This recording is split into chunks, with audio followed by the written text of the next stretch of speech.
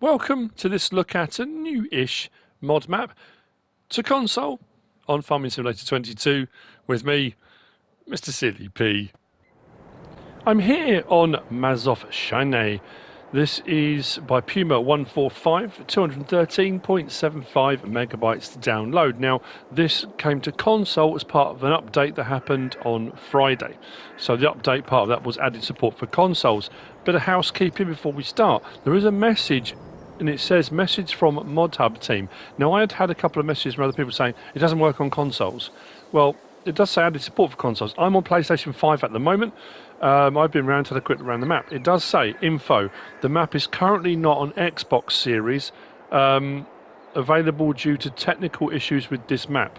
So for some reason, it's not working on Xbox Series consoles. But like I say, I'm on PlayStation 5. It's working fine for me. So I'm assuming that will get sorted. But just to let you know, if you're trying to get on here on Xbox and you're having a problem, that could be why.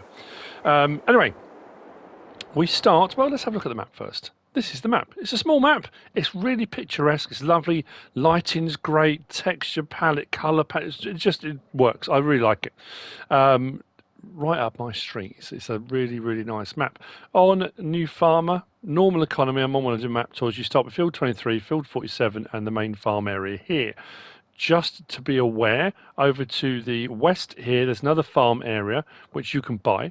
If you buy that, that's going to cost you 32,832. There are a load of farm buildings and stuff already on there on New Farmer, but not on Farm Manager and Start from Scratch. We'll go into more detail on that. Biogas plant down here is available to buy, and that's only 13,080. But you need to buy it to be able to access it and use it, and for the triggers and stuff to come up. Field prices are, fairly cheap. It's a small map. They're not mega expensive. And the most expensive one is field 57 down the bottom for 235 grand. And you can kind of build your way up. And there's forestry. You can buy the area around the sawmill, which is down there, which again we'll get to later on. So we'll have a look around the main farm area first. Standing where I am now, we'll do slot count now. On New Farm, it's 700. And you start with some vehicles, equipment and machinery, so we'll click onto that as well. Let's have a look at what we start with, not that one.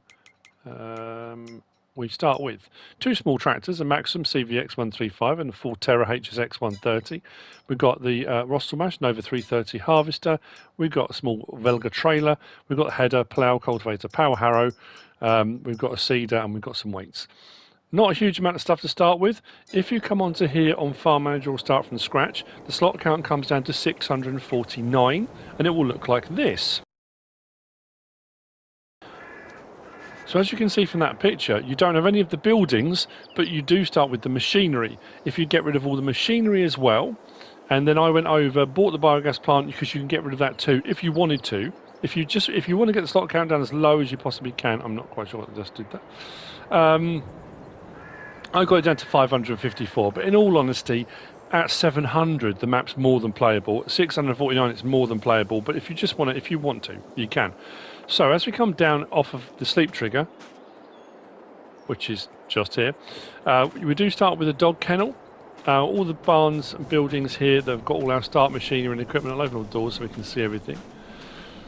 Now, these barns and buildings, there are no mods added in by the map maker, apart from one. There's a well, which again we'll get to later on.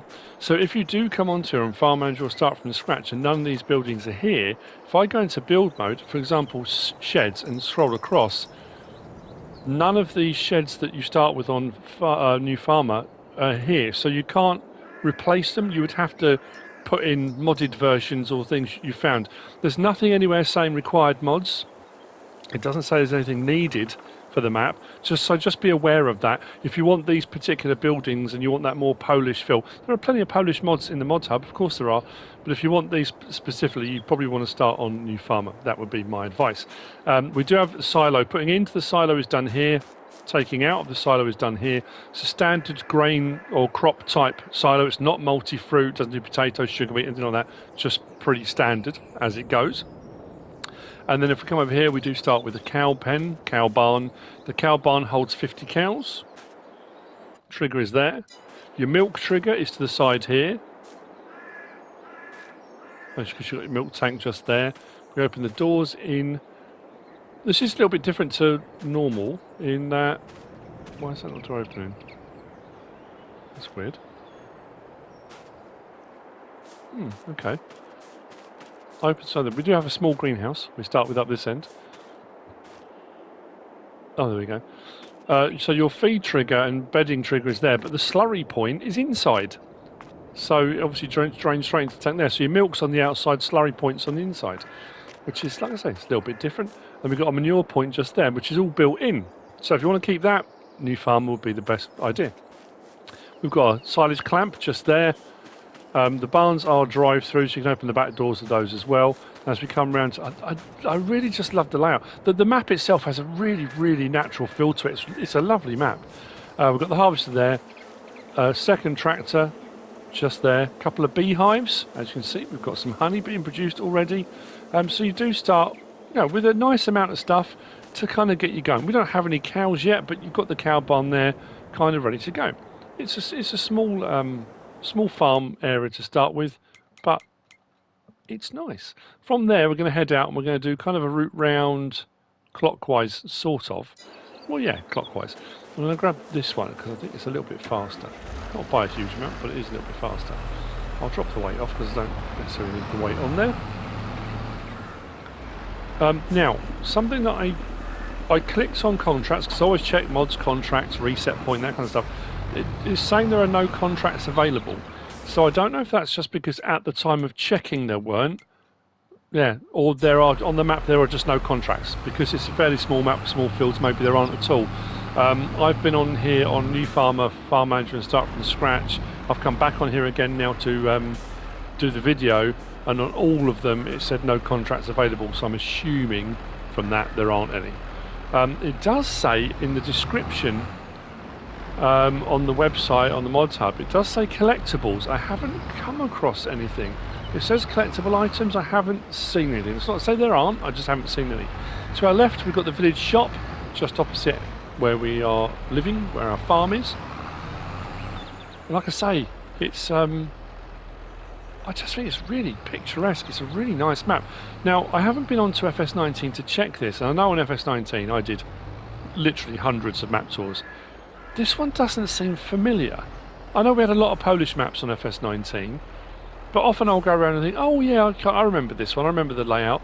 I don't know whether this was only on FS19 on PC, or whether it was on console. I just don't remember it. That's not, like I say, it's not to say it wasn't, I just don't remember it. So, heading south a little bit, and it's really nicely done. The models, the buildings, everything, it's great. Dairy is just there to our right hand side.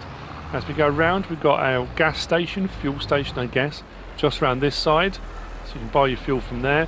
And then the biogas plant, like I said, is just in here. So as we come in, you can see there's no triggers or anything, but 2 silage clamps, and this is the plot that's like 13 grand. So what we'll do, we'll just grab that. On some of the maps you come on, it's like 1.5 million. I don't always have enough money to be able to do it, but on this one, we can. So buy that, do that, go back, you'll see the triggers there. Triggers have all appeared.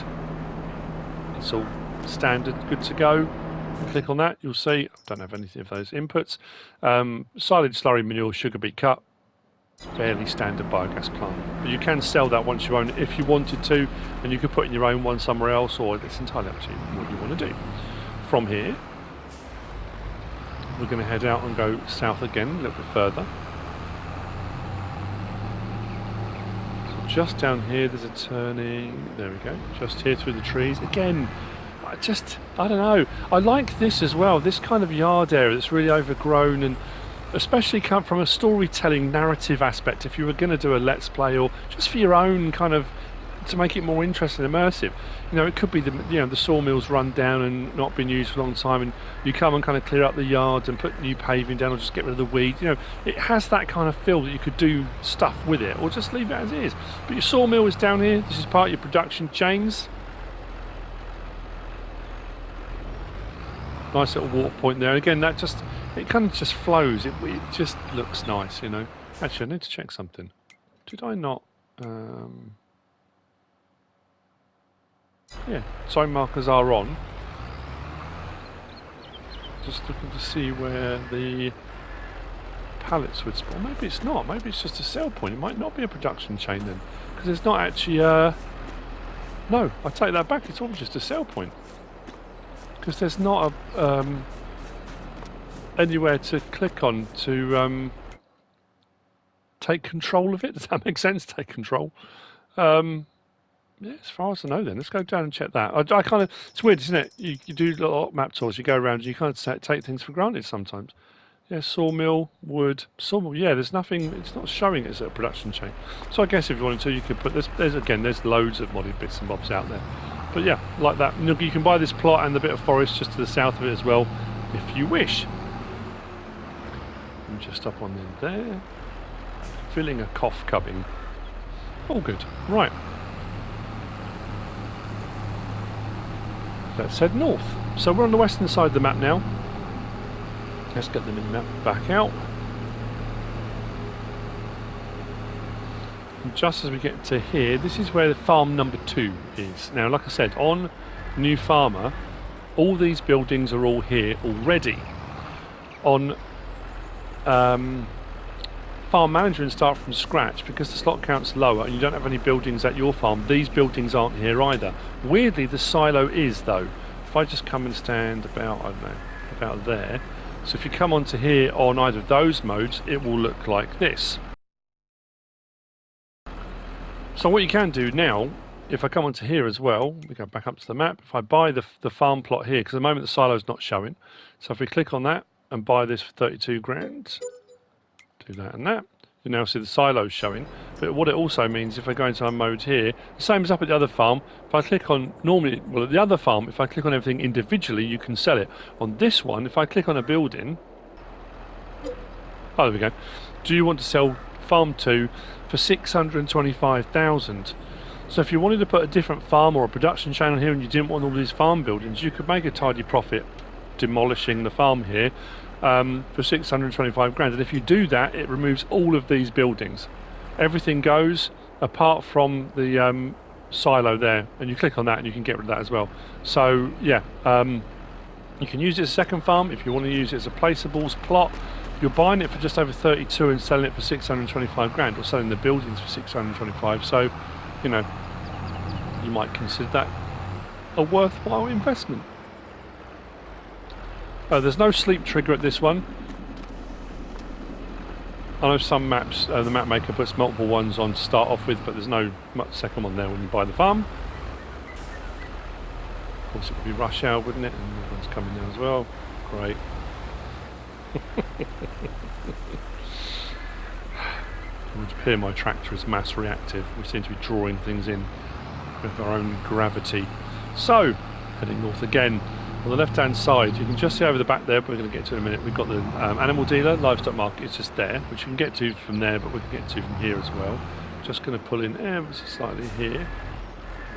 I like this layout as well. This looks great. To the side, sugar beet sale. Up here we have got the village grain elevator. To the back we've got a lime station. And if you come through here, like so you come up the road, there's a little track up to there anyway. We've got our animal dealer, livestock market triggered just here. As we come round, we have got potato sale just there. And around here we've got barn, what used to be like the forage sell point, but you can, yeah, you can sell your bale, grass, hay, straw, those kind of things just there. So a collection there. Now, like I said, there aren't many, if any. Actually, there aren't any, are there? They're all just sell points. There are no production chains on the map. I just suddenly realised that as I was going, because I think I assumed the sawmill was. But other than that, even the dairy is just a sell point. So production chains would be something you could add onto if you wanted to.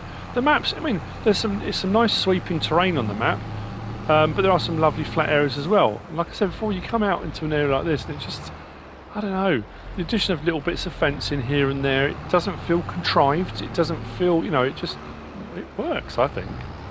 So we're now heading east, not right at the top of the map, but not far off the top of the map, and it's just, yeah, it's picturesque. It's just really nice. I'm going to follow the track around rather than cut across, because there's a couple of bridges we're going to cross in a minute, and again, I like it. I like the layout. It's a very well designed map. I don't know if it's based on a real place or not. I'm sure we Polish people out there will tell me whether it is or not. If we come just north of there, which is the vehicle shop, we've got the well. So we've got a well there. Again, if you look out across there, now that's part of the map we can't access, but there's traffic driving along, and there's buildings, and it has that feeling that it's part of something much larger as well, which I like. You know, the map edges aren't boring, and you don't feel like you're on a tiny map. It just feels like you're on part of a much larger area. So, main machinery store, vehicle store trigger is just there, workshop trigger is just here. There's not, I don't think there's a workshop trigger at the main farm. This is where it is. This is also the reset point, so if you need to reset anything, it'll be reset here. The gateway's not massive, so huge machinery you might struggle with, but it's not one of those maps that really lends itself to huge machinery. You look at some of these fields here with a really wide header, you can probably do the field in one pass, you know, it's that kind of thing. But I don't think this is the sort of map you'd want to play with. It's one of those ones you could just really relax into, some small stuff, and just enjoy pootling around and doing a bit of farming, you know. Bit of construction work being done there. And then we head further down towards the southeast of the map. And we've got the grain elevator sell point. The barrier is much quicker going up, coming in, than it is going out. So there's your grain elevator. Again, it's kind of overgrown. It has a feel like it's been here for a very long time. You know, it's not brand new and all paved and that kind of thing. But loads of all this detail. Now, for a very small map, 213.75 megabytes is fairly high. A lot of the maps we've had recently, I've been quite surprised at how low the actual megabyte downloads have been. But then you can see why. Yeah, that seems to be, until you're right on top of it, and now it's not open at all. Oh, that's weird, because that, there we go, you almost have to hit it before it actually lifts up. So from here, we're going to head back up to the little track just here.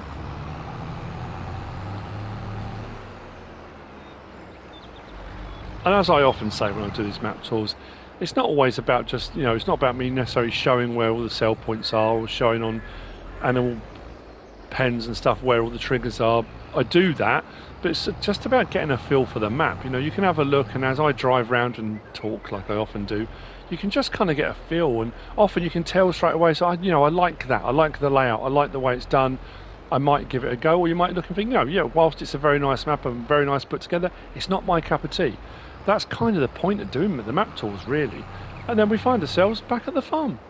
In a very picturesque, have I said picturesque before? Have I mentioned this picturesque?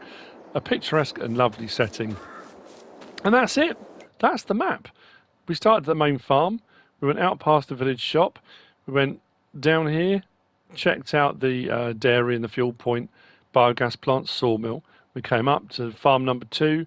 Then we did the sugar beet, grain elevator, livestock market, lime station, potato sale, barn. Then we came all the way across here up to the well, vehicle machinery store. Then we came all the way down here to the grain elevator, and then we came back round and up across here, and we're back. That's it. That's MAZOWSZANY by Puma 145. I hope you found this useful and informative in some way, shape or form. If you have, please give us a like. If you don't subscribe yet, please do. If you want to leave a comment, feel free. And if you want to share this video, then please be my guest. Whatever you should choose to do. Thanks for watching.